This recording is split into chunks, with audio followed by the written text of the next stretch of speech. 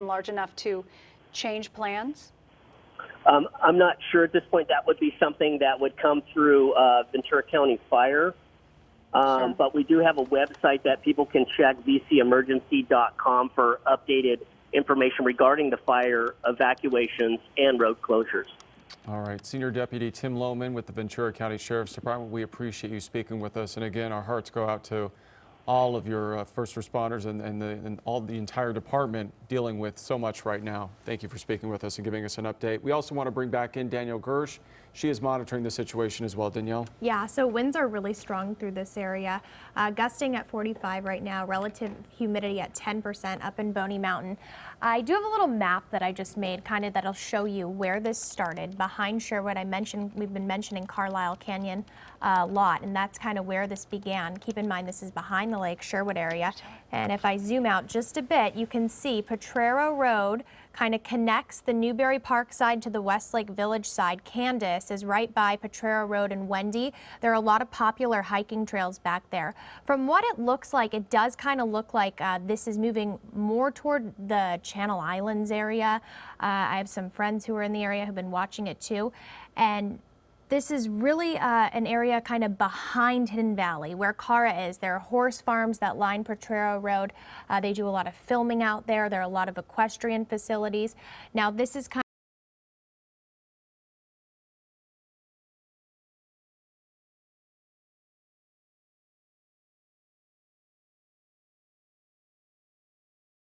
Than 50 acres large. You've been interviewing residents who are evacuating all over again. How's it looking right now? Yeah, so many of them got the text that they could come back, the alert on their phones, and then now are turning right back around. Let's give you a look up first at the hillside behind us. We are on the Hidden Valley side, and that's the smoke rising from this flare-up, which has been underway for more than an hour now. A very serious flare-up. We've seen DC-10s dropping, lots of helicopters up there dropping both retardant and water on this and trying to get the upper hand. Joining us live here now is Alex Goodwin. He is a Hidden Valley resident. You also have a business nearby, a place where you work, and you said you were in Solvang and you just got the alert this morning that you could come back. Yes, exactly. And we came back in, thought everything was done, and went to work this morning. And me and all my colleagues over at Thermomix were standing looking out the window, and we saw the plume of smoke. And I came to get more masks for the office, and I saw this and pulled over to see if we should evacuate. And you also live in this community. Yes, it's terrible. We evacuated, thought the danger was done, and then of course came back thinking it was safe. We got the alert saying the evacuation was over, and it's terrifying. Talk to us a little bit about your office. You said you have a couple there who are concerned about the smoke, that there are some concerns there were even before this flare. Yes, we have a couple different pregnant women in the office, and actually I was going out to get more masks. They have some, but it's very concerning. In fact, the last thing one of my colleagues said to me was she's got 4 sets of lungs she needs to protect, and she's deeply concerned. And what about your family? Have you been in touch with them since this has all started? Oh, yes. Yeah, it's tough to actually respond to everybody who's texting in to make sure that we're okay, because I see it on the news, and it looks as bad as it does on TV. It's unbelievable. What did it look like out here initially when the hill fire roared through? Oh, boy. Well, the smoke is kind of indescribable. And when you actually see flames, you're driving around, and there's flames on all sides. There's flames literally surrounding us, surrounding the house, surrounding the car. It's like Armageddon. It's pretty indescribable. And I'm going to let Al, if you want to turn around and kind of walk and show the closure here in the street while we continue to talk with you, because this area closed off. We've got police here. Is this created a problem for you getting back to your work? I mean, what's going on with all of your colleagues you were concerned about? Yeah, that's a good question, just because they've been closing roads pretty quickly. In fact, I've been trying to find ways to get back around, and everything has been closed down. But the police and fire have been doing a great job, just making sure everybody's safe. I know I've heard from many people in your community, just thanks being given out to these firefighters who already had to be exhausted, and now this. No, it's true. I mean, they've done an amazing job. I saw 3 of them come in for lunch, and I bought them lunch. It's just, we can't be more grateful to the job that they're doing. It's unbelievable. So many of them were out here. We were covering in the Thousand Oaks area some of the mop up in one of these communities, trying to get the power back on, and they were out there doing that. When suddenly this happened, everyone just turned around and started racing here. Yeah, no, it's amazing. As I say, the response that they're doing, and us just trying to stay out of their way. One of the things that we were told is when they have the mandatory evacuation is to evacuate, to clear the space so that they can operate and do the job they need to do. So at this point, where are you now? You've been watching your phone. Yes, yeah. I'm trying to see if everyone back at the office should leave or not. And as I say, we have a couple different pregnant women that we're trying to obviously keep safe. We're looking at the air particulate count just to see if it's safe to breathe the air. That's one of our other big concerns. All right, thanks so much for joining us here live. And we're giving you another look at that hillside up above. We have lots of folks coming out here at this point. I know you've got an LAFD hat on. Do you live here in the neighborhood? Are you with the fire department? I'm retired. You're retired. Right. What do you think about what's going on behind us here? I'm optimistic. Right now they're trying to stop it at Boney Mountain. And you can see that DC-10 that just went through the jet. I don't know what he carries, but the sky cranes carry about 2,500 gallons. And he's dropping retardant, which is Phos-Chek. So I'm optimistic. His job is not to put out the fire. His job is to create a fuel break. And talk to us about this, because it does look like there's a lot of very green, lush fuel up there. Well, this is your typical California chaparral. And what I'm optimistic about is most of the north-facing slope on Sycamore Canyon was burned about 5 years ago.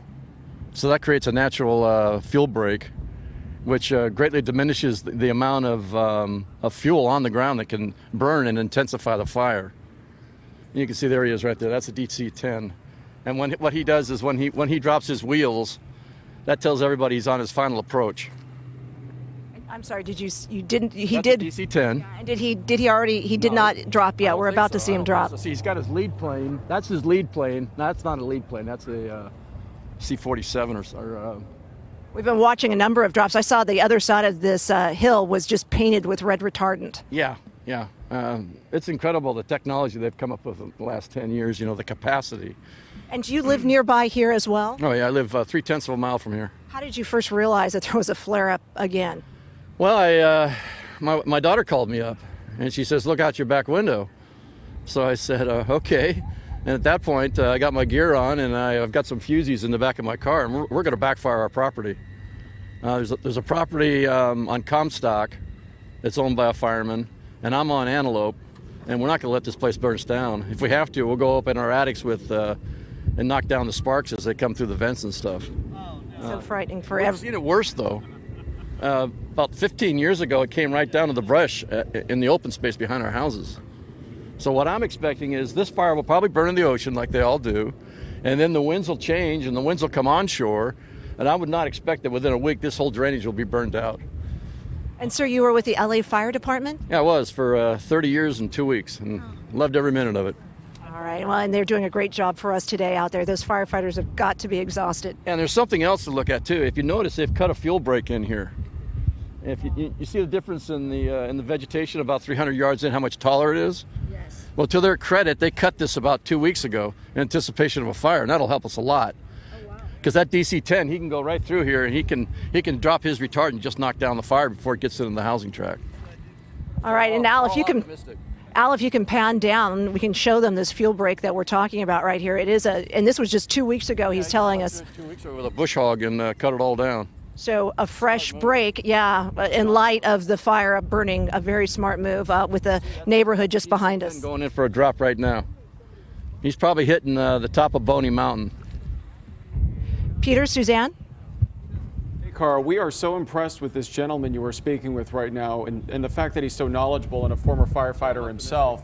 We've been all over this fire. And the fact that they created that fuel break just 2 weeks ago. The timing couldn't be better. Springs, the whole area. We got lucky because we had. It's amazing. I wanted to make sure, actually, I was still connected to you. We've been having such cell service issues in this area that I wanted to make sure you were still hearing me and we were still broadcasting. Let me bring them back in. They're impressed with the fact that this was done. Have the firefighters been doing other work in this area as well? The firefighters didn't do this. We think the state park system did, which was a smart move. They were anticipating a possible fire. And I've lived here for 30 years, and this is the first time they cut a fuel break like this, which is super smart. 30 years he lived here, because, that's the like I first mentioned time. before, Wow. this is going to go to the ocean, and then it's going to turn around and come right back at us.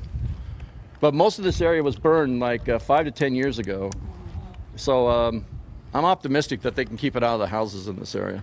Yeah, if we flip around, Al, if you can show them just how close we are to houses, this is a big community here. It's a huge community. There's about 12,000 people who live here, between here and the next mountain range. This is what they call Newberry Park. Okay, we've been saying Hidden Valley. Hidden Valley this is Potrero Road. Okay. And if you go through up this road for 2 miles, then you come to Hidden Valley. And that's the large acre parcels up there. Okay. So right here, this is Newberry Park. Yeah, this is technically that's the same zip code as us, but residence-wise, this is considered to be Newberry Park, and that's considered to be Hidden Valley. And both communities obviously impacted by this right now. What else can you tell us about how far away you think this fire is? Because now at this point, I don't see as much of the smoke overhead. Right.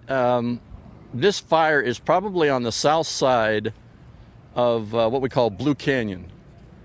And what happens is you have a Corral Canyon, which comes up and makes a connection with the upper part of Sycamore. So you have Sycamore that drains down to the ocean about 8 miles. And then on the other side of Sycamore, you have what's called Blue Canyon. And this fire appears to be in what's called Blue Canyon right now. And Fred Noweska and I had an opportunity to drive the road 2 days ago. We drove from here all the way down to the beach, just doing a reconnaissance.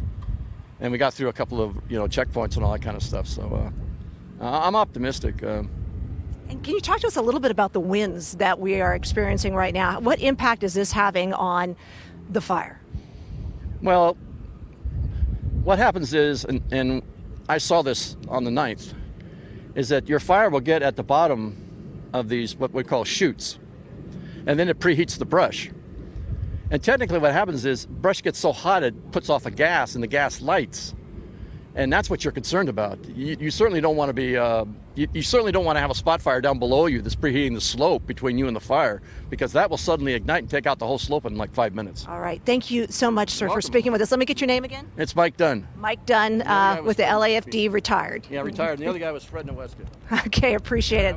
All right, back to you. Peter, Suzanne? Our best to Mike Dunn. Let me tell you, what a compelling interview you just got there, Cara, and he was so full of knowledge. 12,000 people, he just said, live in that community of Newberry Park right next to where that fire is. And it was interesting to hear, he also said 2,500 gallons of Phos-Chek inside the DC-10 that drops. You can see right there all of that Phos-Chek on the fire fuel break. So incredible information that he had. And he talked about the state parks doing fire breaks just a couple weeks ago. So we saw that open field where it looks like they cut down a bunch of brush in preparation of a really devastating fire season. And look where we're at. All right, we want to bring in our Candace Crone. She is live in Newberry Park right now. Candace, what can you tell us? Yeah, Peter, when we drove up, we could see this fire, the plume of smoke for miles around. It's attracted a lot of people like Jose Arriaga. He lives in Newberry Park, not far from where the fire is burning. Jose, tell me how you found out about this fire and what went through your mind. So my wife and I, we went out for breakfast this morning and everything was calm, everything was nice. We're kind of like celebrating after so many days of fires that things were getting back to normal. And then all of a sudden when we came out of Paneras, we see this huge, fire here. So we were driving back home. Both of our kids are at home because they don't have school this week. The classes were suspended.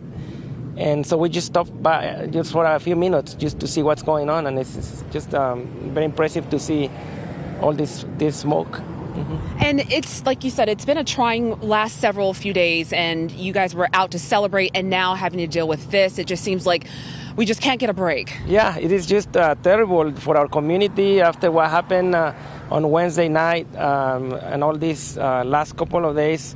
It's like we're not getting a break, but I think we're seeing the best of our community because we can see like everybody's getting together, everybody's been helping out in one way or another, and all the churches getting together, all the communities, everybody's just getting closer. So I think it is in times like this the communities really get tested, and we are so glad to see that our community has shown its best and everybody's just doing their best.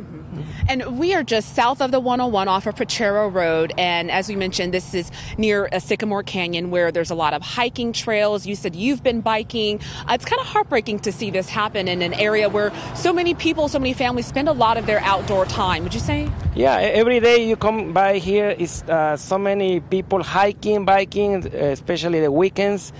Such a beautiful place to come with your family, with your friends, and it's heartbreaking to see what is taking place, but we have a lot of hope that this side will not get affected. And as we are seeing right now, the wind is blowing in the I would say the right direction, and hopefully we are safe, after today. And so far, you guys are safe. You are not under any evacuation orders. You guys are a couple miles away from the fire. Yeah, thank God we live closer to the freeway and off Wendy and Old Conejo Road. So at this point, everybody is safe.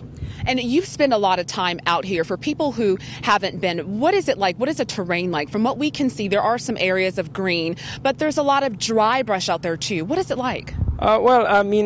Conditions have changed over the years, and as we all know, the drought here for several years, we haven't gotten a lot of rain. So we see a lot of dry and brushes all over the place, but fortunate enough, for the last 5-6 years, we were not affected, but it just happened that this time is so terrible, and I think we're all suffering, the results of these fires. And are you guys prepared if, we do get a drastic change in the winds? Have you thought about your plan in case you do need to evacuate? Yeah, absolutely. So for the last couple of days, my 2 kids are in high school. So we've been talking about it for every day. So we already know what we need to do and where do we need to go and what we have in place. So I own a truck, so I already have everything at home. So it will just take us a couple of minutes to put the most essential things in the truck and then go. All right, Jose, glad you guys have a plan just in case it does happen. Thank you for speaking with us, and best of luck to you guys. Again, but that's what we're hearing, just people coming out to take it all in, to look at all of the smoke. As Jose mentioned, he thought that, we were on a break, that things were starting to calm down, and then we see this fire just break out. So at this point, it's attracting a lot of people. We have seen several of these aircraft, spotter aircrafts as well as choppers, surveying the area. We haven't seen any water drops from our side. I'm not sure if where Cara is, they've seen water drops over there. But the smoke, at least for the last 10, 20 minutes, has been more white, if anything. I know when we pulled up as this fire was burning about an hour ago, it started around 9:15, we saw a lot of black smoke. Well, Peter and Suzanne, that has kind of shifted a little bit. We're seeing more white smoke, which is a good sign. And it does appear that the wind is blowing not as strong and not as erratic winds as we've seen. So hopefully that is helping firefighters battle this blaze. Peter and Suzanne. Candace, as you've been speaking about doing drops, we saw a beautiful drop on creating a break on one side of the fire. And it touches you to hear from people who evacuated. They were just at Panera Bread last night celebrating that they could go back home. It's really hard to not be able to go back home after all these days if you do have a home to return to. Right. But within a half hour of this fire being announced, at least 50 acres burned over rocky, steep terrain, lots of vegetation to burn through, and then of course the windy conditions not helping, but those air attacks are making quite a difference. And the fire departments told us that air resources are able to be moved quickly. They say other sections of the fire that they're battling are fine. They are staffed completely. They've been able to relieve crews that have been working since last week. So they do feel they have a good handle on this fire right now, this new offshoot of the Woolsey fire, which this morning had burned over 90,000 acres, 35% containment. And they had just announced that the expected containment of the fire moved from Thursday to Sunday, and we have another hiccup today. We had one yesterday, though today's seems much worse. And you mentioned, Suzanne, it does look like those airdrops really are making a difference. We aren't seeing as many flames as we saw about a half hour ago. Yeah. A lot more white smoke, which is a good sign. Now, the Woolsey fire, we also know, has burned at least 435 structures, and it's worth repeating that mandatory evacuations are in effect for Malibu, Hidden Hills, Calabasas, Oak Park, and parts of Thousand Oaks and Westlake Village. However, evacuations have been lifted for other parts of Westlake Village, West Hills, and Agora Hills. But certainly with this situation, this flare-up right now, that's still tenuous because, as we heard from some of the officials we spoke with by phone, they may change that to keep people protected now that there is more risk. We want to bring in back Danielle Gersh. Danielle, it looks like things are improving. It does. I think this fire is actually pushing south and west more away from the Lake Sherwood and the Carlisle Canyon area where this flare-up initially began. I do want to warn you, though, we still have really rough conditions out there. Boney Mountain, that site's still reporting wind gusts out of the northeast at 45 miles per hour. Winds are sustained at 31 and 10% relative humidity. So this map that you're looking at right now, this is kind of where that fire began, behind the Lake Sherwood area, and then kind of stayed behind Hidden Valley. And where Cara and Candace are right now, they're actually in the Newberry Park area. So Potrero Road connects this section of Westlake Village to Newberry Park. Newberry Park, close to where both of them are, there are a lot of hiking trails that gentleman was talking about, and this fire does look to be moving kind of behind those into the hills. Now, it's moving away from the Lake Sherwood area right now and away from the Hidden Valley area. So I know a lot of people watching from there right now concerned, and just know it does right now look like it's moving away from you guys. And there are multiple areas that are evacuating right now: Carlisle Canyon, Lake Sherwood, and the Boney Mountain area. But everybody from every fire crew that we talked to has said if it does feel like the fire is threatening your area, it's better to get out early. Get out now. Yes, and take what you need. Your medications is the #1 thing that crews on the ground from our station have witnessed. People regret not taking just the basic essentials like medications, things you need for your health. And if there's one thing we have heard, as you mentioned, Suzanne, from residents who we've interviewed over and over and over again, it's that they wish they would have gotten out earlier. It's never too early to evacuate. We want to bring in CBS 2's Greg Mills. He is live for us as well. Greg, what can you see from your vantage point? Really, actually, Peter, things look great from where we are. We're in Calabasas. I am on Lone Springs Drive.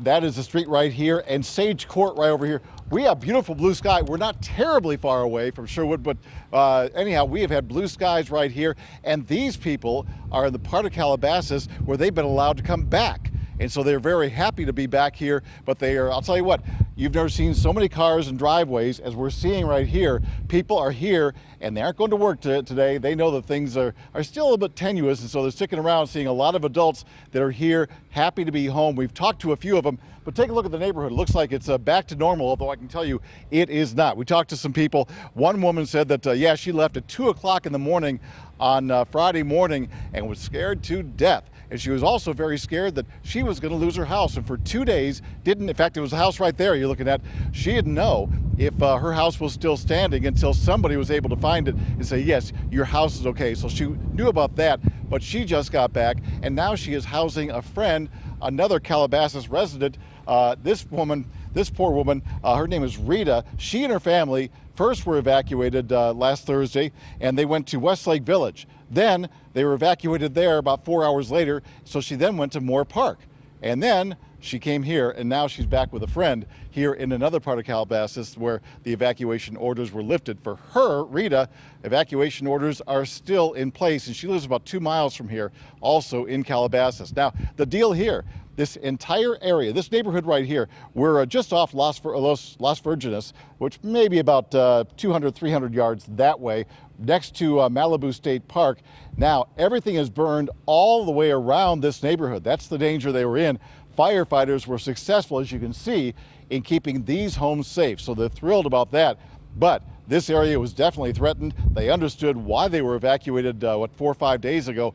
But some people have been nomads, going from house to house to house to house, which has been difficult on the families. And in fact, people we talk to that have kids that are in school say, you know what, our kids want to go back to school, but right now in this area, schools are closed down until after Thanksgiving.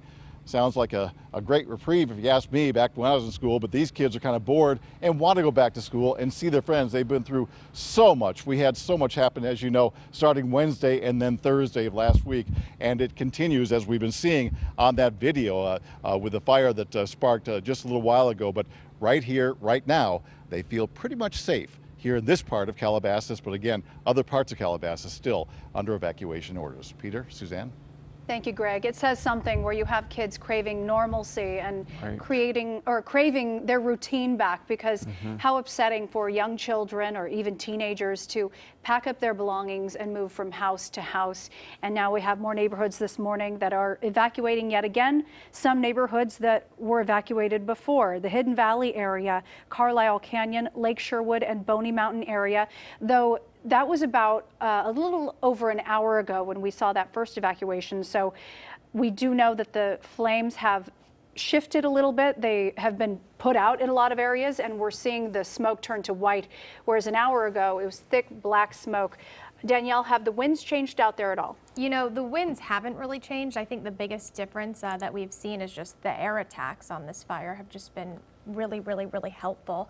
Boney Mountain is an area really close to here, and winds still are constantly just going 45 miles per hour out of the northeast. So winds have not really moved. You know, again, the attack from the air has been really helpful here. And then this is just really a rough area. It was kind of behind the Sherwood area, and people were reporting that they could see flames from Lake Sherwood, so we were really concerned. And at that point, that would have meant that this fire was going against the wind, which in the last few days, we have seen that. But now it does look like this fire is moving away from Sherwood and Hidden Valley. Now keep in mind, if they are not able to get a handle on this, now it does look like they are, but if not, this would push this fire toward the Channel Islands area. So once again, this is an area where this fire would have the potential to go all the way to the coast and to the beach if they didn't get a handle on it. And that landscape, just seeing it from that wide perspective, it is so devastated. We have that update of 83% of National Park Service land just in the Santa Monica Mountains has burned. That leaves 17% of fresh vegetation where wildlife have refuge. So clearly a lot of wildlife have either tried to escape to safety or have lost their lives from this fire. And you have to think about how many years it's going to take for all of that vegetation to grow back. Yeah, I mean, it's gone. Yeah, we have some trees. We just know one small example, but it's an example of the greater area. The ranch, the Paramount Ranch, where they have the protected trees. They were so beautiful, had a gorgeous canopy that was saved for film shoots and movies. They wouldn't let you park anywhere near the roots because the roots were so old and fragile.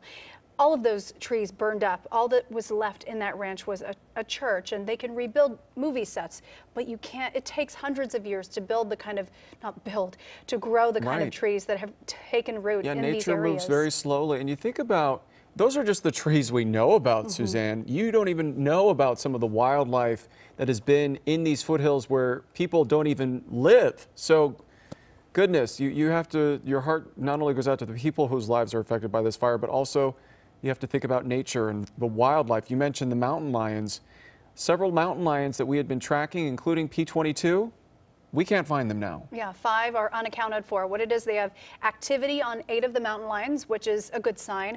But when you aren't getting any reaction from 5, hopefully that means they just left the area, but you just don't know. And it's just an example of the devastation that this area is dealing with in Southern California. It affects all walks of life. And Danielle, we continue to look live from Sky 2 as these choppers continue to make water drops, as well as the DC-10 and the fixed-wing aircraft.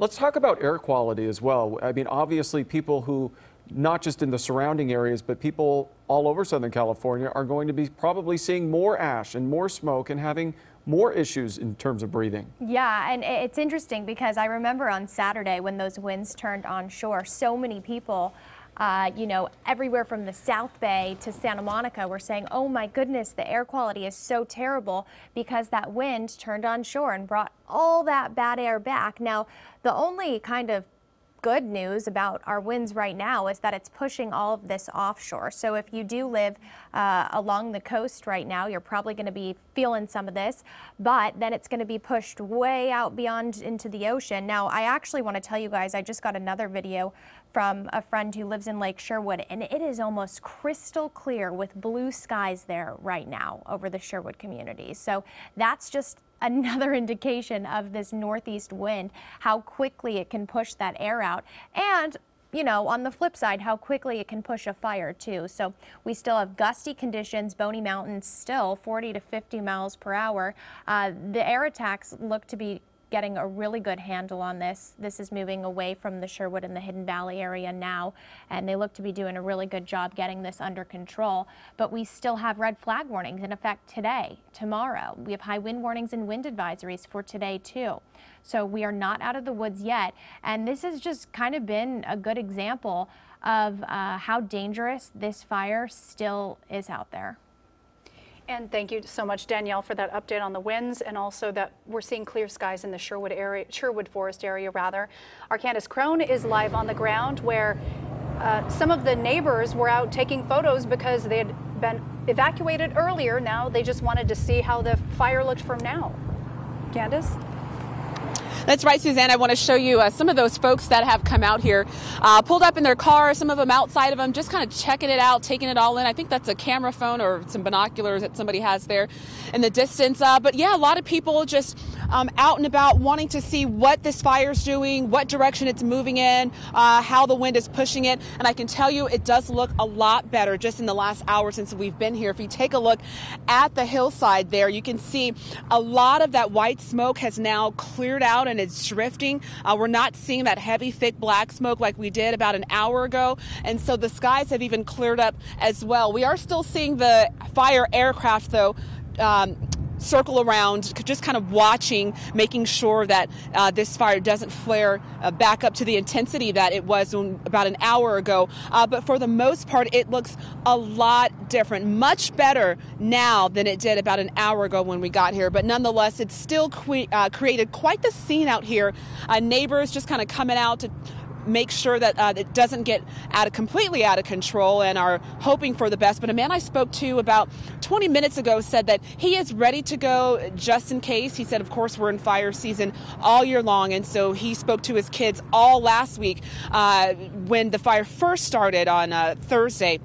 That he wanted to make sure they knew what to do in the event that they had to evacuate. So at this point, things are looking a lot better. Peter and Suzanne.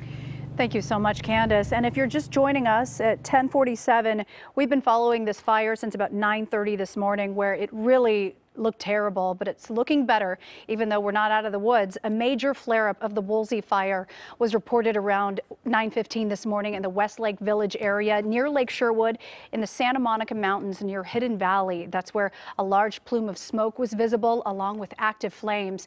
And we still have some active flames happening, but we see the power of the air attacks making such a difference because fire crews are able to move air resources quickly from area to area. And we know that multiple air resources were already in the air. They just redirected them and they're able to create fire breaks out here to protect neighborhoods. Look at the disparity there, Suzanne. You could see on the right side all that green, lush brush where the flames are, and then the other side just completely black and reduced to ash. Brush that had been there for decades. Yeah. So it's just tragic when you think about more than 96,000 acres have burned. This fire only 35% contained, and at least 435 structures have been destroyed. So this fire continues to wreak havoc. And again, these flare-ups are still an issue for firefighters because once the embers spread and the hot spots reignite, you could have, like you see right there, more open flames. And we don't want to get too ahead of ourselves, but you and I have covered these fires before, right, as well as the aftermath and the concern we have in the later winter months when the fires have passed, which it's going to take a time for that, is, of course, the mudslide dangers for these areas. And we saw that with the Thomas fire, certainly, and that was considered the largest fire, the most destructive in California history. And then we had all the rains that just devastated Montecito. Obviously one step at a time here, but certainly that's going to be a major concern going into the winter months. Even though if the flames don't necessarily impact homes right now and you just see them in the open brush, all of that is now going to loosen the soil, and that's going to have a major impact on all the neighborhoods below the hillsides here, even after these fires are put out. So definitely still a lot of concern. Mandatory evacuation still in effect for Malibu, Hidden Hills, Calabasas, Oak Park, parts of Thousand Oaks and Westlake Village.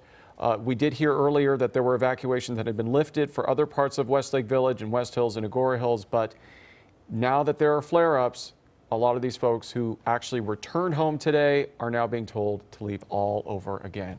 And we have our Cara Finstrom on the ground where she's been talking to people who are evacuating this morning, as well as a retired LA Fire Department chief. And we have much more from Cara. Cara? Yeah, and I'm just showing you there's some goats that are being taken out of the evacuation zone. That's our friends at the Weather Channel, I think, in front as well. But they just whisked them by us. We know there were a lot of horses, a lot of trailers within that evacuation zone. Some of them were just unloading the horses and then put them back in the trailers because the evacuation warnings had been lifted, the orders had been lifted, and then, of course, were put back in place very quickly as all of this broke out. I want to bring in Alan Tizer as we're showing you the smoke there. He's been living here in this community for quite a while, Newbury Park. And you told us that you're so glad to see the smoke moving away, but you are concerned about a shift in the winds later on that you tend to see. Yeah, the sundowner effect. So basically right now this it's going towards the ocean, but as soon as that sun starts coming back, coming down, the winds can shift, and then all that flame could come back this way, which happened about 5 years ago. We actually had it was down to the ocean. We thought it was done with and everything, and then we turned around and it had come back, and it was actually heading back towards Sherwood in our area here. And that was scary. So hopefully we won't have that this time. We know the fire department keeping a very close eye on this. Impressive use of resources right as soon as this lit up and the flare-up took place. It's great. I mean, they've had so much equipment on this stuff, and look at that. I mean, it's almost gone. It looks like it's we get flare-ups from time to time, but this is great. It's almost out, looks like, or at least I don't see that much smoke now. What did you think when the initial hill fire raced through here? I know you've been here for a while. Had you seen anything quite like that in your community? Yeah, we've had a couple of them. We had one that was called a Green Meadow Fire that went down this ridge, which is a lot closer to our homes. And that one was pretty scary as well, and that went all the way up to Mount Boney. So, when Mount Boney gets caught on fire and it's so big and everything, it's like a big tiki torch. It's really scary. We spoke with folks from a number of communities. We started at Lake Sherwood, and then we moved to Hidden Valley, and then here in the Newbury Park area, all impacted by this mountain. Yeah, well, we live here because of the mountain, I think. It's so pretty back here, and this is a great hiking area and so forth. So, it is kind of, last time when we had the big fires, it was kind of, devastating to go back there and see everything burnt. But, hopefully, because we did have those fires, though, 5 years ago, I think it was 5 or 6 years ago, that things are, burnt enough that, we won't have, it won't be bad again, I'm hoping. All right. And did you get any alerts to evacuate on your phone this go around? Not this time. Not yet. So the folks, it appears, in Newbury Park just behind us here may not have gotten those evacuation orders that came when this flare-up took place. It's the second or third person I've spoken with, Suzanne and Peter, who said they did not get an alert. However, we know Hidden Valley, and we spoke with a gentleman who was rushing here to meet up with his one-year-old daughter who was with the in-laws just on the other side of this roadblock. They did get those notices to evacuate. Yeah, our heart goes out to all of those people and that father. Gosh, Cara, I mean, can you imagine trying to get to your child and having to deal with another evacuation, hoping and praying that they're okay? Yeah, and then another resident where he said he's worried about the pregnant women at the hospital and just people breathing this air. It's so terrible for young children, for elderly people. That's why if you can avoid being out in it, you want to, but if you have to evacuate, it's best to just get out early before it gets too close. Absolutely. That's, again, the lesson we keep hearing from folks is that they wish they would have left earlier. This flare-up has burned at least 50 acres, but that's not including the 96,000 acres that have already burned in the Woolsey fire. And again, at least 435 structures destroyed. So certainly this is a very fast-moving fire. That's been one of the major issues that firefighters have been contending with. That this is something that, and also the roads. We have to think about the impact to the people trying to get out right now, Jen. That's right, Peter. We've been, watching this very closely. I've been in constant communication with CHP, trying to get the latest on these road closures for you. And, the last time that we talked, I told you that they had closed off Yerba Buena Road at Cawthron Road. Well, now CHP wants to communicate that a lot of people are trying to get through to Lake Sherwood through Westlake Boulevard, and they're trying to get there by using Potrero Road, but you can't access that right now because that is shut down. So they are asking folks to please turn around because there is no physical way to get them through that road. Currently, Potrero is shut off completely between Wendy Drive all the way to Westlake Boulevard. So that's Wendy Drive to the west and Route 23, which is also Westlake Boulevard, to the east. So that entire stretch, I think that's like a 3.5 mile stretch right now, is inaccessible. So if they ask you to turn around, please heed that and turn around because we need to not get in the way of these fire engines and these firefighters who are working very, very hard to extinguish these flames. And so once again, I just want to mention Potrero Road right now closed between Wendy Drive and Route 23. Also, Yerba Buena Road, hard closure there at Cawthron Road. You are not going to be able to access that area as well. Carlisle Canyon, Boney Mountain, Lake Sherwood, all of these areas that are affected. There are people in place right now telling you where to go. So if you have no idea, just go to your local authority who is there, and they will let you know how you can access those roads. Thank you, Jen. And we were talking about the utter devastation and how many resources we need. And the president yesterday approved an expedited request for a major disaster declaration for the state of California. We're not getting a break from our fires. No. And he said that he wanted to respond quickly in order to alleviate some of the incredible suffering going on. It's a 180-degree turn to what he was saying just a few days ago. So it's good to know we could have federal resources helping out, because all across the state of California, we have all of our resources aimed toward this fire, but also halfway across the country, fire crews have come to California, whether they're fighting the fires down here in Southern California or the Camp Fire. And look at that right now. It's been going on for a little over an hour and 45 minutes, and fire crews have gotten a handle on it. At least it looks so much better than it did around 9:30 this morning, but it just shows you another at least 50 acres burned just this morning in a new spot of the Woodley fire. It's unfortunate, isn't it, that we keep seeing this type of scene, and it's becoming almost familiar at this point, since this has been going on day after day. Suzanne, you mentioned the firefighters. We know that there are fire crews here in California from Texas, from Arizona, from Oregon, from Nevada, all over the country. They have descended on California to help our crews here, because they are stretched to the max right now, not just here in Southern California, but also up north. The Paradise Fire, the Camp Fire there, which has now been given the nickname of the worst fire. It is the worst wildfire in California history up north right now. Hundreds of people still missing. And we have people from all the way in Georgia and even as far away as Alaska. Yeah, Indiana, Tennessee, Missouri. I mean, it's just such a massive undertaking for fire crews here to try to get these flames under control. As we continue to look live from Sky 2, you could see a lot of traffic starting to build up there as people try to get out. Again, more evacuations, more issues for people on the roads, as Jen just told us, Jen Kim. Danielle, you are still monitoring the skies for us right now. In terms of the wind, what's happening? You know, honestly, since we've gone on, the wind has not changed much, Peter. We still have those gusts at Boney Mountain, which is, keep in mind, a super high elevation.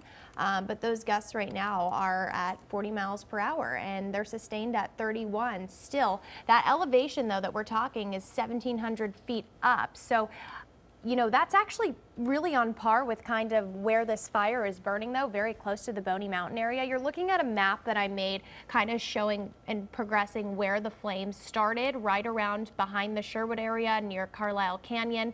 And now it does look like they've kind of moved, staying south of Potrero Road, south of Hidden Valley, so between Hidden Valley and the beach. But they kind of look like now things have started to move to behind the Newberry Park area. It does look like air tankers are getting a handle on this situation. I did see a video of what it looks like from Lake Sherwood right now, and you guys, there are blue skies. You wouldn't even know anything happened. So this is certainly moving toward the direction of the Channel Islands area, kind of toward the Point Mugu Park direction. But at the same time that that's happening, it does look like crews are getting a really good handle on this. So conditions are still really rough out there. That is why we still have the red flag warnings today and tomorrow too.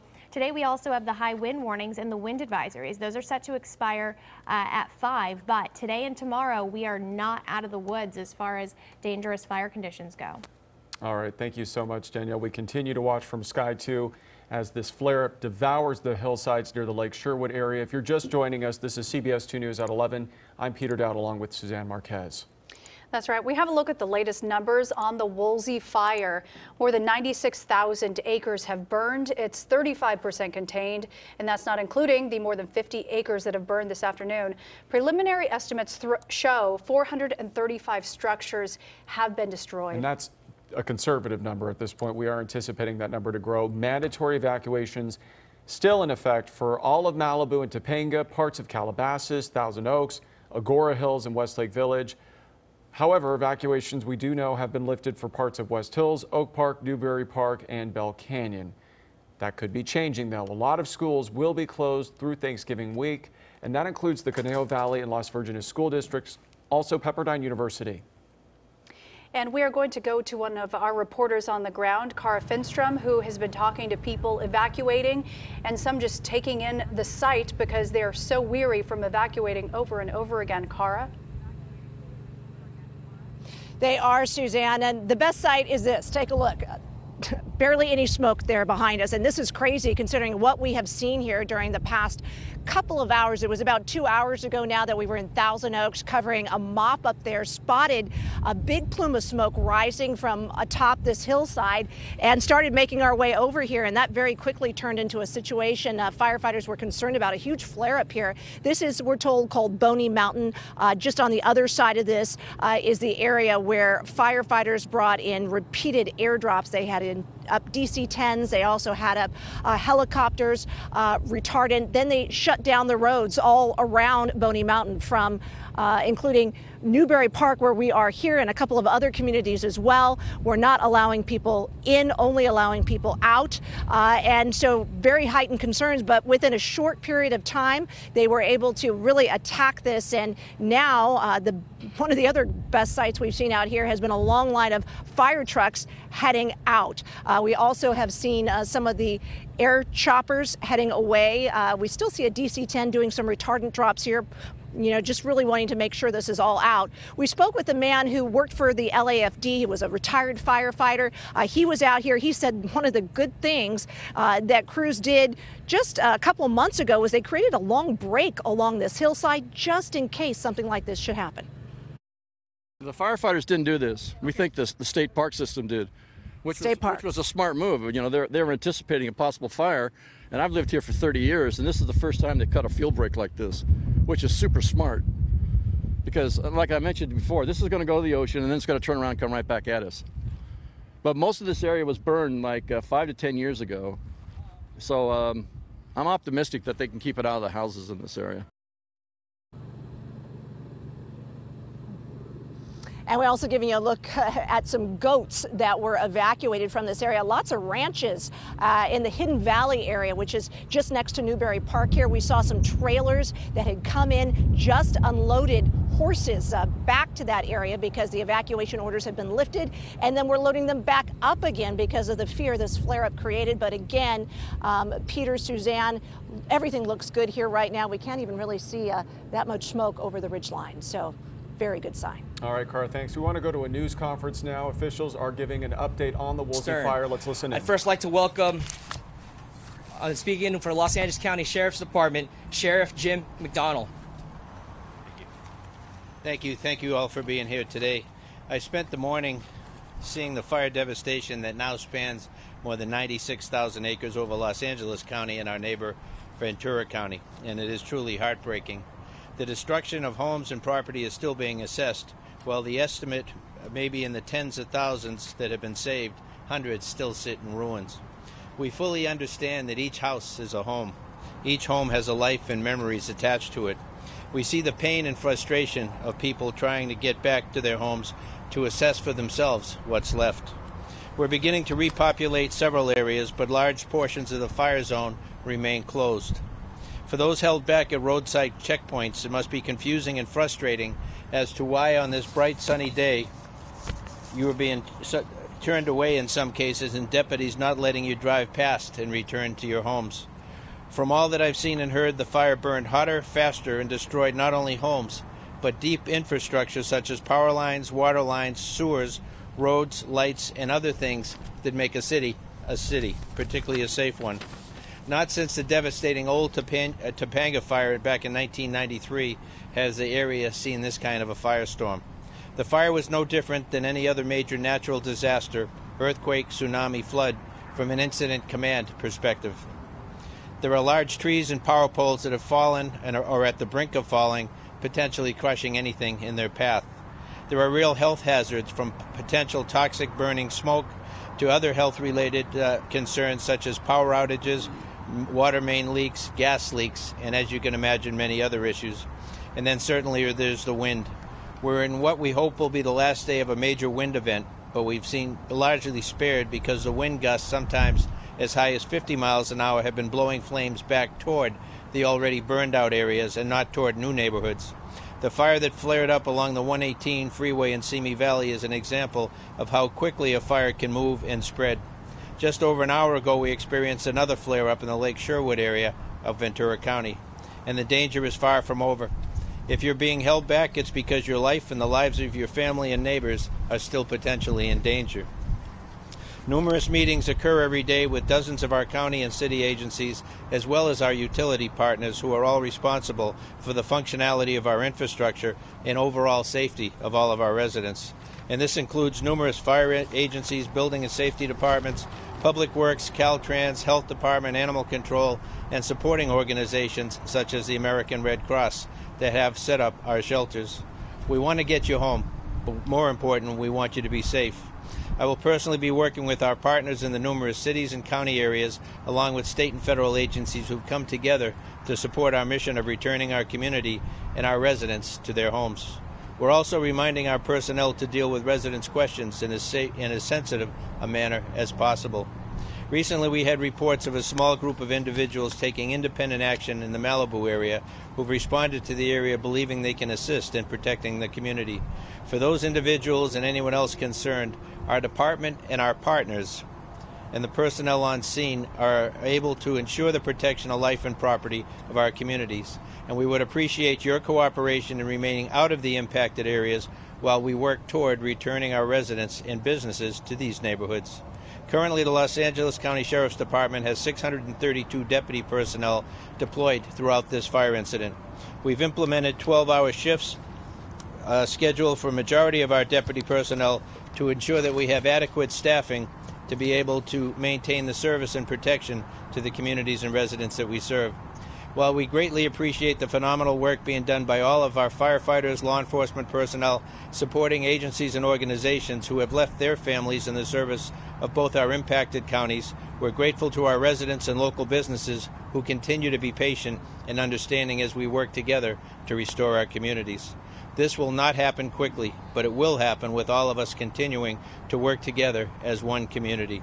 Thank you for your compassion to our neighbors and to those impacted families, and may God bless each and every one of you during these challenging times for both Los Angeles and Ventura counties. Thank you. Next up, I'd like to bring from Ventura County Sheriff's Department, Captain Denise Sleva. Hi, good afternoon. Today I'd like to mostly speak to our operations that we're conducting today for the fires, for the Woolsey and also still the Hill fires. Today we have 80 personnel devoted to the fires. Our objectives today for those personnel are to assist still with the repopulation of the areas that were evacuated, to provide high visibility patrol for the residents in that area so they can feel safe that we're looking out for looters, we're in the area, and also looking for possible flare-ups of the fire. Today we did have a flare-up of the fire this morning. We experienced that over in the Hidden Valley area. The Hidden Valley area and Lake Sherwood areas that are south of Potrero Road continue to be mandatory evacuation areas. And so we sent immediately about 40 to 50 personnel to that area to go through those communities again in case that area was repopulated. We did make contact with residents, reminded of the fire that was moving quickly their way, and were able to provide assistance for many of those residents that were fleeing the area. We also contacted individuals that were operating drones in that area, and we want to remind the public that this is not the time to get that picture.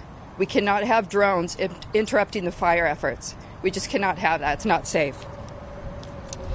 We ask the public to remain vigilant. We do have that one zone that is a mandatory evacuation area, again, south of Potrero Road in the Lake Sherwood area and Hidden Valley areas. That is our only mandatory evacuation area in Ventura County. I was asked to let the public know in the Thousand Oaks communities and unincorporated communities of the Thousand Oaks and Oak Park areas. There will be a meeting tomorrow evening at 6 p.m. at the Civic Arts Plaza Sure Forum. That is for the residents directly affected by the fires. There will be services there to give information on getting back home, essentially. to getting the services that you need, what is available to you. So again, that's tomorrow evening, Wednesday evening, 6 p.m. at the Civic Arts Plaza, the Sure Forum, for those residents affected. And one reminder again, for information on our evacuations and road closures, go to vcemergency.com. Thank you.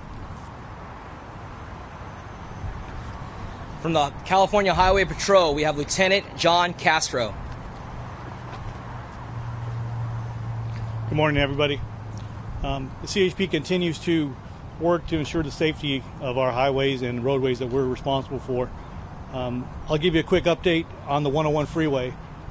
We have lifted all closures for all on and off ramps on the 101 freeway in the affected areas except for Liberty Canyon. So Liberty Canyon is the only remaining closure at this time. As far as Pacific Coast Highway, PCH, it's still closed from Sunset to Las Posas. And due to the new flare-up that the sheriff just talked about, you can expect a possibility of additional closures if conditions change in the Lake Sherwood or Westlake area. That's all we have. Thank you. Representing Ventura County Fire Department, we have Fire Chief Mark Lorenzen. Good morning. I'd like to talk a little bit about the current fire situation. Just prior to 9 o'clock, I was contacted by my operations chief on the Woolsey fire to give me a heads up that we're going to have some significant activity in the lower portion of Carlisle Canyon. That activity became pretty visible to the public about 9:15. You could see there was a large loom up, and what was basically happening there is there was a large unburned couple of canyons of fuel there. The fire came into alignment at the bottom of the canyon, and along with our significant winds, it pushed it up towards a prominent peak we call Boney Mountain. Fortunately for us, we have incredibly robust resources in and around the communities, specifically Lake Sherwood. We responded additional resources in there. I can tell the community that we are very confident that they are safe there. The wind is currently pushing the fire up and away from the populated areas. Again, what this points out to our public is that we are not out of the woods yet. We still have some incredibly tough conditions ahead of us. Please, as has been said in the past, please remain vigilant. Stay tuned to your local media outlets. We will let you know of any changing conditions, and please heed all evacuation warnings.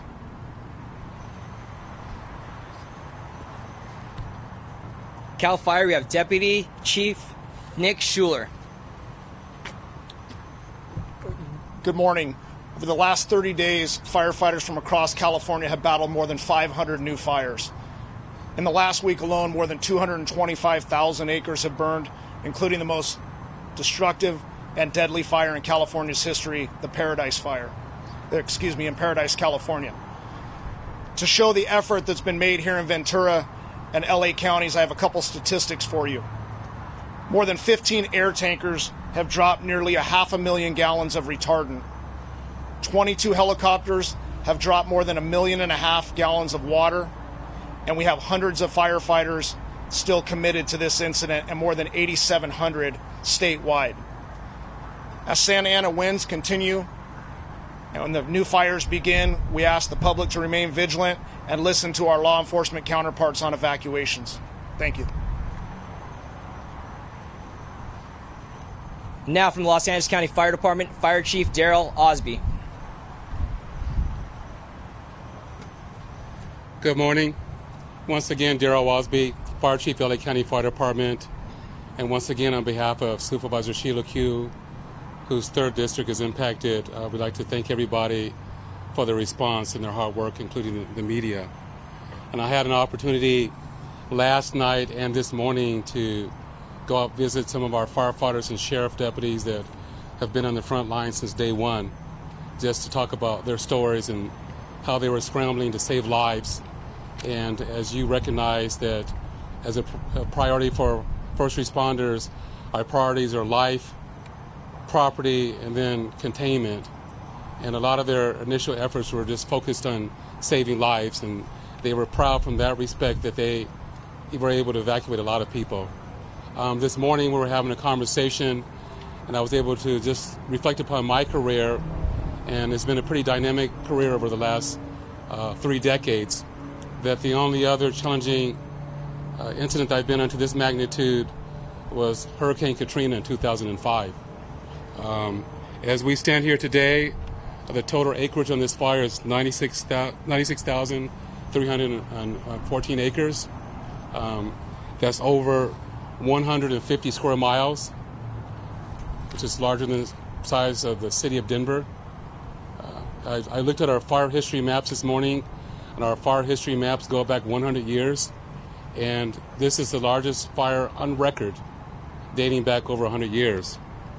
To date, as I mentioned earlier, in the footprint of this fire, there's approximately 57,000 structures. Unfortunately, to date, as our burn assessment teams are doing their assessment, they've identified 435 structures that are destroyed. They're walking many canyons by foot or by vehicle in certain areas because the access is very limited. So it's going to take several more days for them to get a complete, accurate account of structures lost. But in my estimation, that number is going to rise significantly as they go through more pockets of canyons heading west. As mentioned by my counterpart from Ventura County as it relates to the flare-up in Carlisle Canyon, that's just an example of many canyons that we're concerned about in Los Angeles County. That's why the evacuation order is still in place. We have our firefighter crews and copters working diligently in these canyons to try to keep these fires at bay. But we are concerned that as it relates to the winds today, they're going to subside. And then probably Thursday or Friday, we're going to have maybe some onshore winds, which is going to shift the wind direction and also shift the direction in which some of these fires can burn.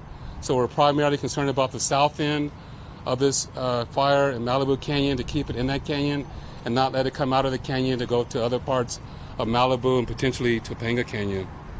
In conclusion, I know the sheriff talked about people going back home. We're doing all that we can to allow people to go back home when it's safe. I can't even relate to being evacuated this long, but we will let you go back home when it's safe, where we have let people repopulate the communities and go back home. Between the Los Angeles County Fire Department and the Los Angeles County Sheriff's Department, we've established occupant support teams. So we will have personnel in those communities assisting people to shift through their homes if they've lost their property, to provide support for them. If you're unable to find a team, that you can visit any local county fire station to do that. And last but not least, the last meeting I had this morning, as we are trying to get this fire under control, is to go through the recovery phase and to allow people to start recovering from this catastrophic incident. But also, too, was brought to my attention that sometime next week we're going to be expecting our first rainfall for the year, which will be helpful for our firefighters, but as seen by the experience in the Thomas fire from last year, that could potentially create some concerns with mud flows. So we're beginning to prepare for that. In conclusion, I would just like to thank the citizens for their cooperation and be safe.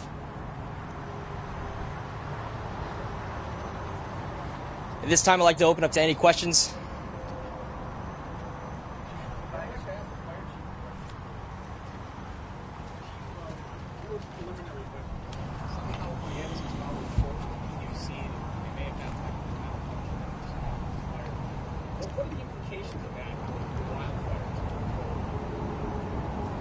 Well, I just want to reemphasize that the fire is still currently under investigation. So we are looking at all avenues and potential causes as it relates to this incident. And once those are determined and made known, then we'll release them publicly. As it relates to Southern California Edison, that's part of their responsibility to file that report with the California Public Commission.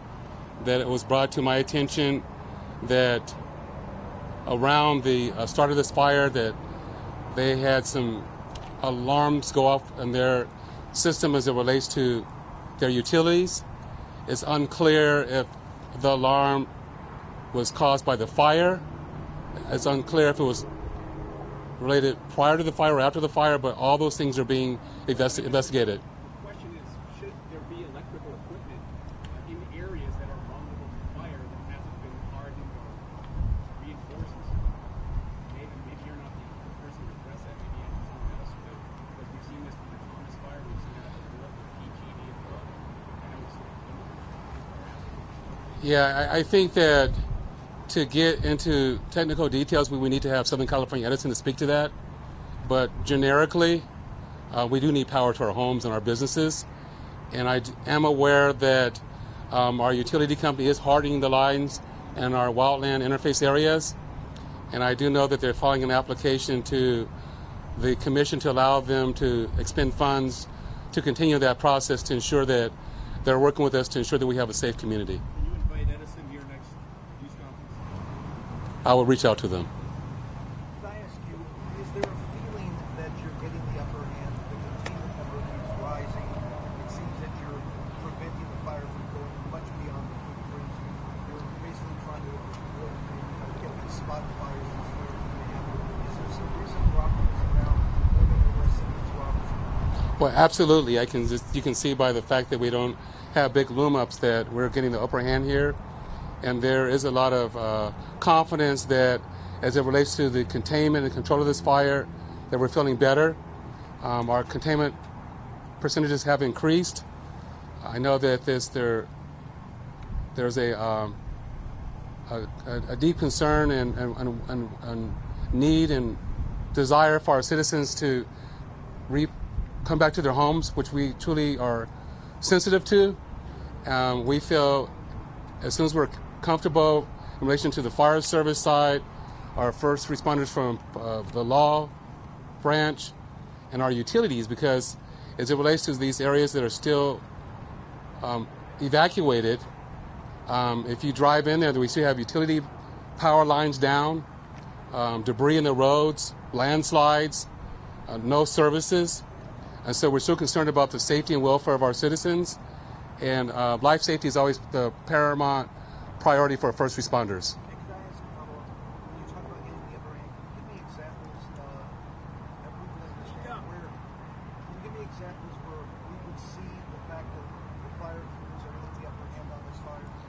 The question was, can we give examples of where we can see that the fire crews have gotten the upper hand on this fire?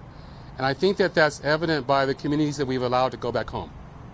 And then we're reassessing more communities on the this side of the 101 freeway to allow them to go back home safely.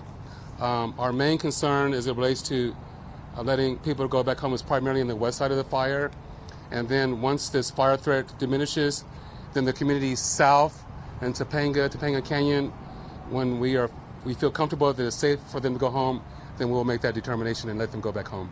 Chief, over the last few days, you've mentioned that more than 50,000 homes have been at risk. With the progress that you've made, are you able to give a number on how many homes may still be at risk? Do you feel that the risk has diminished? The risk has diminished significantly. I mean, when you think about this fire several days ago, it burned from Bell Canyon to the ocean, which is approximately 30 miles in length. So our firefighters have gotten the upper hand in a lot of parts of this fire, including Bell Canyon. Our primary concern is in the everything west of us. There's still pockets of unburned brush. There's still a lot of hot spots with these winds. There's still a huge potential of embers burning those pockets of brush, as mentioned this morning by my counterpart, and evident in Ventura County. And so once that subsides, then we'll be able to let more people go home. And as I also mentioned that on the south side of this fire, we were concerned about Malibu Canyon. Once we feel comfortable in that area, then we'll be able to let the people in Topanga Canyon go back home.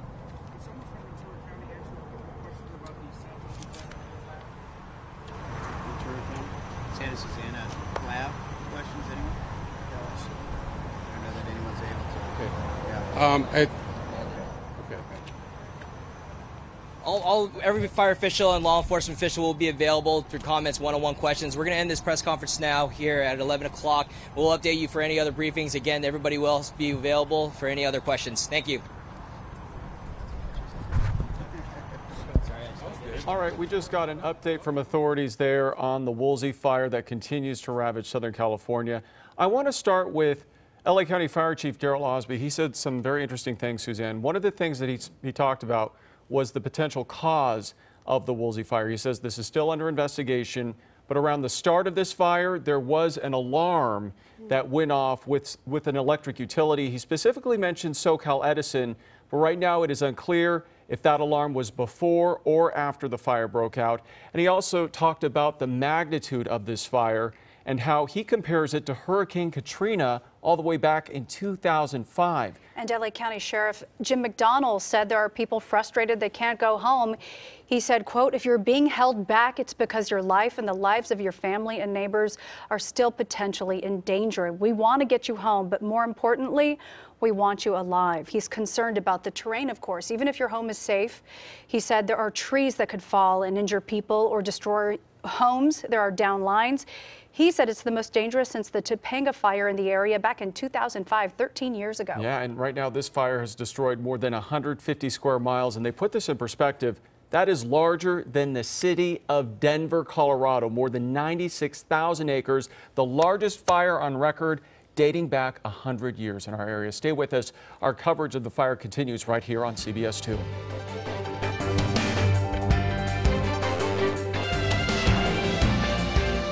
Are you worried about what you are forgetting? Gradual memory loss can make even routine tasks frustrating and things you enjoy challenging. Now, doctors near you are conducting a clinical research study that is investigating a study drug for memory loss caused by early Alzheimer's disease. If problems with memory are beginning to impact you or someone you love, call 1-877-939-3527 today to find out more. That's 1-877-939-3527.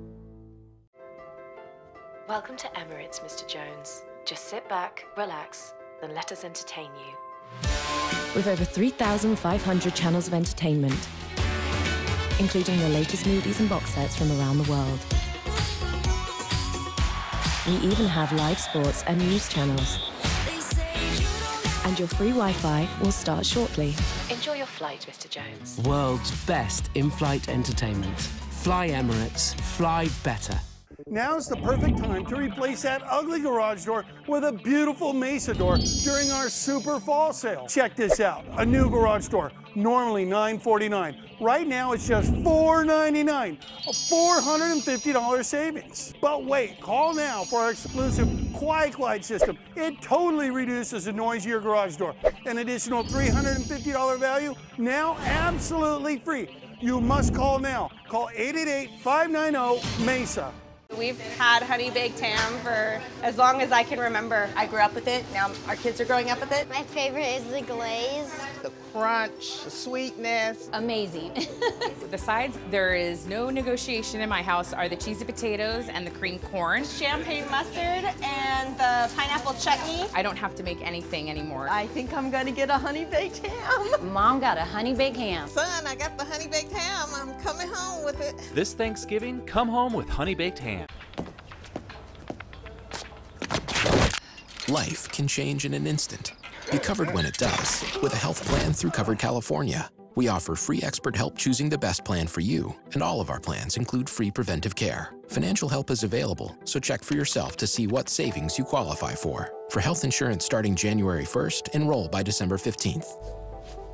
Because you never know when life will change. Get covered today.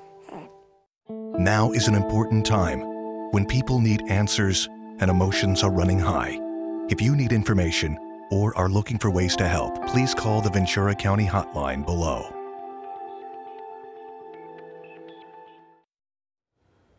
Welcome back to CBS 2 News at 11 a.m. We have a look at the latest numbers on the Woolsey fire. More than 96,000 acres have burned. It's now 35% contained. Preliminary estimates show 435 structures have been destroyed. Mandatory evacuations remain in effect for all of Malibu and Topanga and parts of Calabasas, Thousand Oaks, Agora Hills, and Westlake Village. However, evacuations have been lifted for West Hills, Oak Park, Newberry Park, and Bell Canyon. Certainly a lot of schools will be closed through Thanksgiving week, including the Conejo Valley and Las Virgenes school districts and Pepperdine University. All right, we continue our live team coverage with CBS 2's Candace Crone, who is live for us in Newbury Park. Candace? Yeah, Peter, things are looking a little bit better out here, but nonetheless, people are still on edge. Take a look. We can see the skyline looking much better, just some white smoke at this point. A stark difference in what we saw when we pulled up about 9:15 this morning. The sky was just filled with black smoke. We could see it for miles around. Let's take a look at some video of those flames that were at the peak earlier this morning. It attracted a large crowd. We've seen a lot of people, drivers just kind of pull over, residents come out of their homes with their camera phones and binoculars to take pictures. This fire is not far from the Sycamore Canyon, which a lot of people who live in the area told me is a popular place where they hike and bike. We've also seen some deer and other wildlife running around, presumably being pushed from their natural habitat because of this fire. Now, I spoke to a man who lives in Newbury Park. He says that he was shocked to see yet another fire. So my wife and I, we went out for breakfast this morning, and everything was calm, everything was nice. We're kind of like celebrating after so many days of fires that things were getting back to normal. And then all of a sudden, when we came out of Paneras, we see this huge, fire here. It is just terrible for our community after what happened on Wednesday night and all these last couple of days. It's like we're not getting a break. And as I mentioned, all of that smoke has attracted quite a few spectators, including James Carey, who lives in the area. James, just kind of tell me what brought you here and describe what you've been seeing this whole time you've been sitting in your car. Yeah, well, we live nearby, and we're getting conflicting reports about when we should leave. So I'm very familiar with the area, and I was here during the last big fire, so I come out to perimeter here, check out the smoke, watch the activity, marvel at the bravery of our firefighters and their expertise. I mean, these planes, just look at that one right there, just dropping Fosdeck. Oh, yeah. Fosdeck, is that what it's called?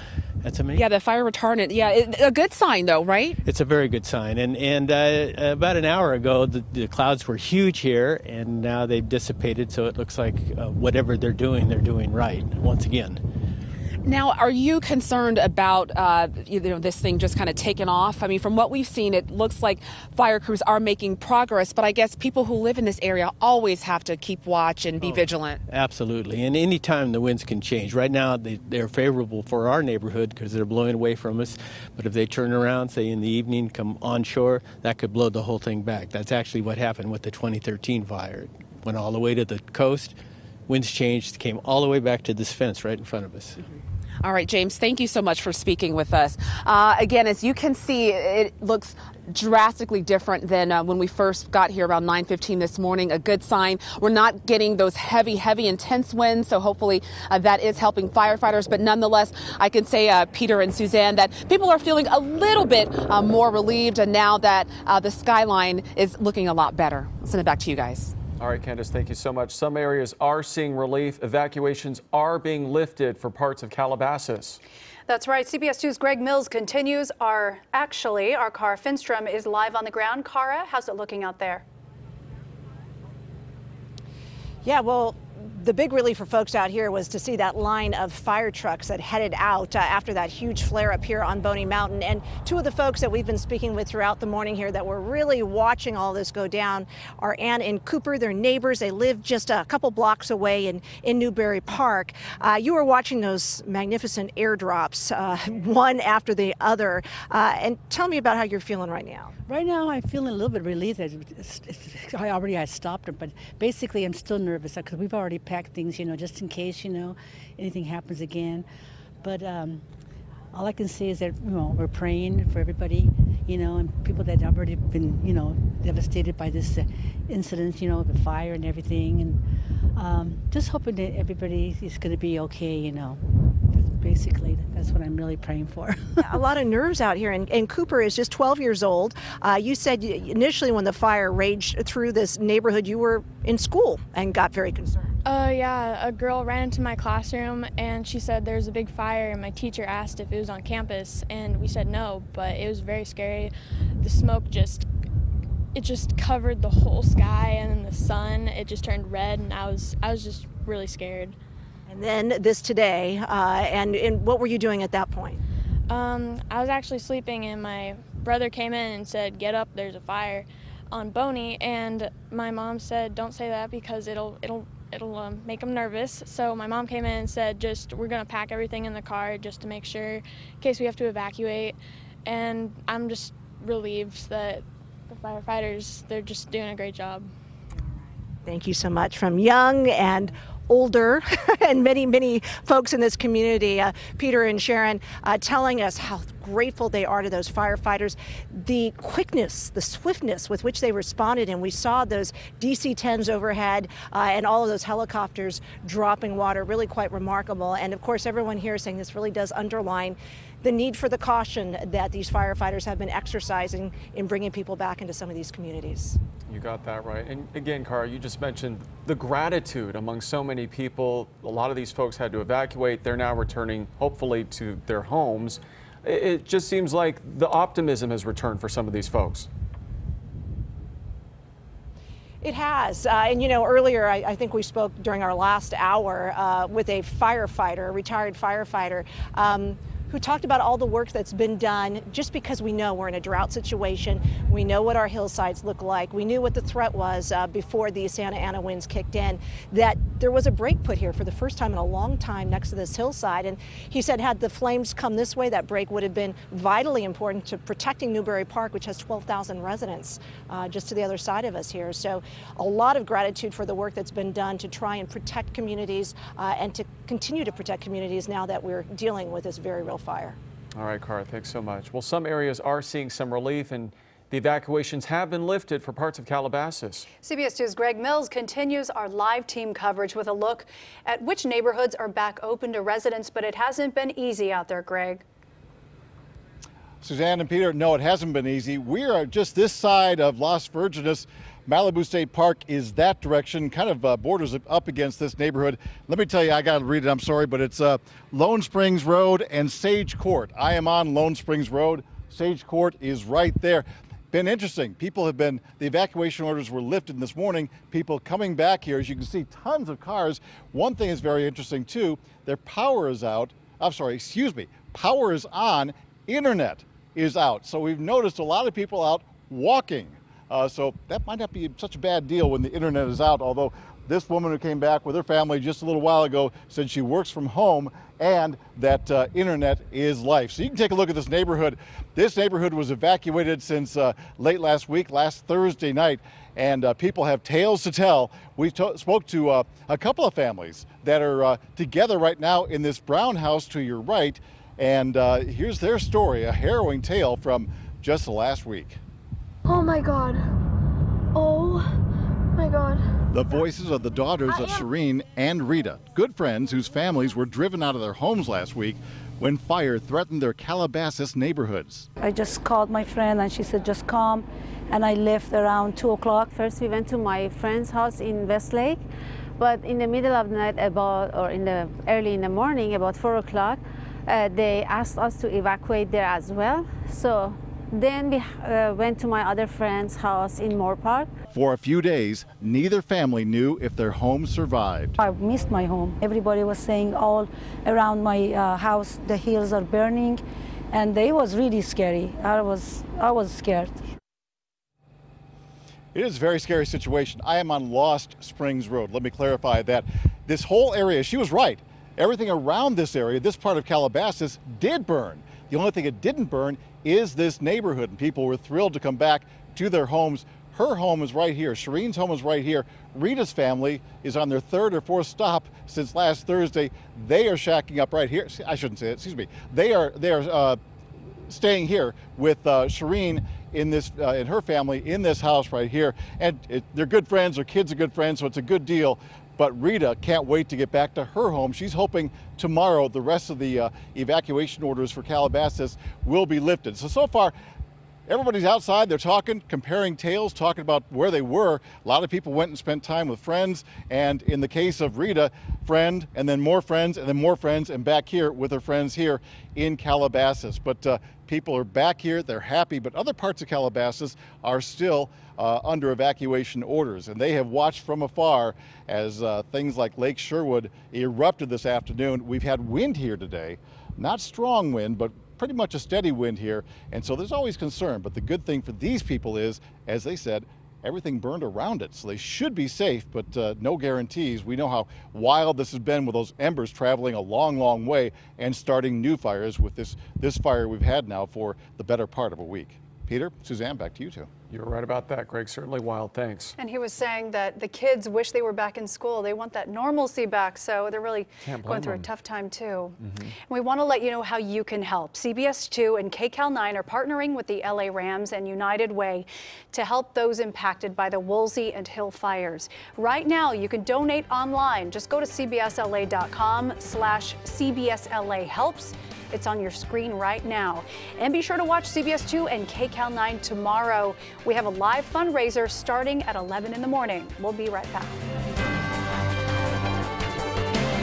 You know when you're at Ross and you find a deal on cookware that makes you say, yes. Oh yeah, bring on the holidays. That's Yes for Less. Everything you need to prep, cook, and serve up the season. It feels even better when you find it for less. At Ross, yes for less. You never stop trying to get more out of life. So get more peace of mind and more coverage with a Medicare supplement plan from Blue Shield of California.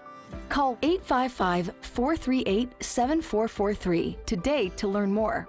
A Medicare supplement plan will help cover the costs that original Medicare doesn't. So even when you're exploring the world or visiting loved ones, you'll be covered. And with our newest plan, Plan F Extra, you'll get even more. More value with vision and hearing aid coverage. More perks like an emergency alert device, and gym membership that you can use nationwide, and more care with a nurse line that you can call anytime. You've worked hard to get more out of life, so get more out of your Medicare supplement plan when you choose Blue Shield of California. Call 855-438-7443 to learn more and enroll today. He literally scammed me. A first-time house flipper takes a loss. You didn't ask for any references. I did not. Well, that should have been the first thing that they taught you in your real estate course.